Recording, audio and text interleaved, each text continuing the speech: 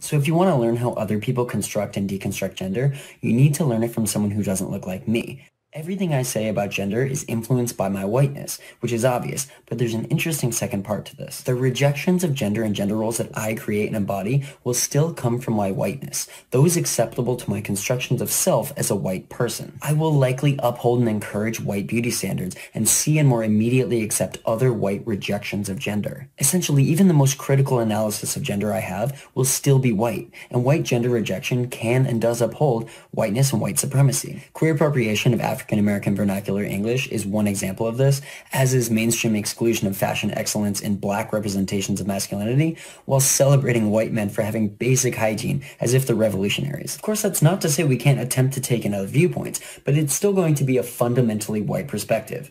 Even this is a white perspective. It's literally the only one I can give you. So if you want to learn how other people construct and deconstruct gender, you need to learn it from someone who doesn't look like me. What the hell are you talking about? What are you talking about?